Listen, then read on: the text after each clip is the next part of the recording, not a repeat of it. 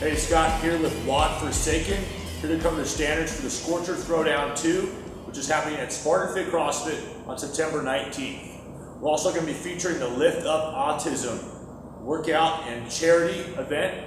The workout is Luke. So we're going to cover the standards for the workouts. For those of you that are signed up for the Scorcher Throwdown, you're going to be starting off with a 2-rep max, shoulder to overhead. You're going to have 4 minutes to establish that. The weights are going to be unloaded on the bar. Athletes will have 4 minutes to get a 2-rep max. Load your own barbell. You can power clean or full clean to the front rack position. From here, it has to be 2 consecutive reps, any style, overhead, locked out. Good? Good.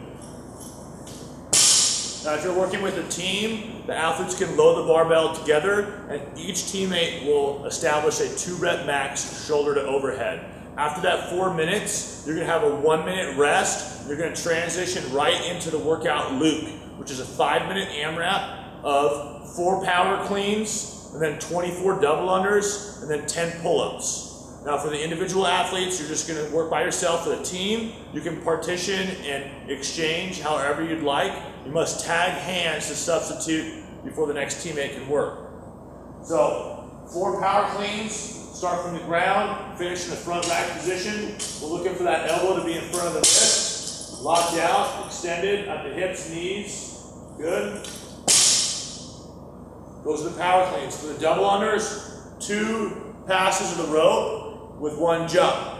24 times, you can transition to the pull-up bar. On the pull-ups, you have 10 of them. You can do strict, kip, butterfly, anything you like. We're just looking for chin over the bar at the top, and then elbows locked out at the bottom.